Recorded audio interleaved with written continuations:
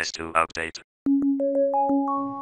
Hello everyone, this is Mark with MHTAlerts.com bringing you your tropical update for today, August 6, 2012, where now all eyes are on Hurricane Ernesto, which was a tropical storm and is still a tropical storm, but will be updated here in the next few hours as a Hurricane Category 1. So we're taking a look at the latest models and paths, which will also be updated on Google Earth here shortly, which do show the latest update taking it straight into Belize.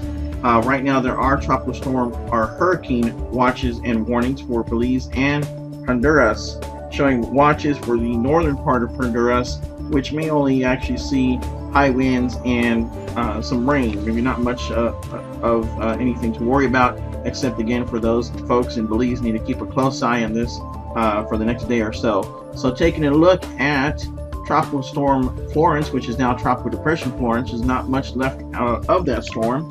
So I'd like to bring up the National Hurricane Center so we can take a look at the latest update. The latest update is as of 2 p.m. Eastern Daylight Time. The advisory number 20 Alpha, max sustained winds are 55 knots or 65 miles per hour. Minimum central pressure is 996 millibars, located at 16.2 degrees north and 81.1 degrees west. And again, we're going to take a look at the Mr. Hurricane Tracker site, which is MHTAlerts.com. We see the updated path for Ernesto, and again, as you see here, it has been updated. It looks like as a hurricane, and as you go down, you also see Tropical Depression Florence. But again, this is Tropical Storm or Hurricane Ernesto, which has been updated with the warnings and watches, and I'll go over those in just a moment.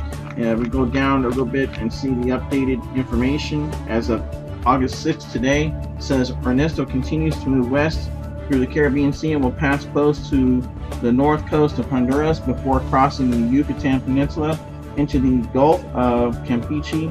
Ernesto will cross far south of Gulf of Campeche to make landfall on Friday. It says regional warnings and hurricane warnings and updates have been posted right here on the bottom, so you can take a look at that yourself and see the fact that it looks like they're showing at least 3 to 5 inches of rain locally in some areas for Honduras. So definitely the folks in Honduras need to keep a close eye on this again in the next couple of days. So again, I want to thank everybody for watching as we go back up and take a look at the latest radar loop here on MHTAlerts.com.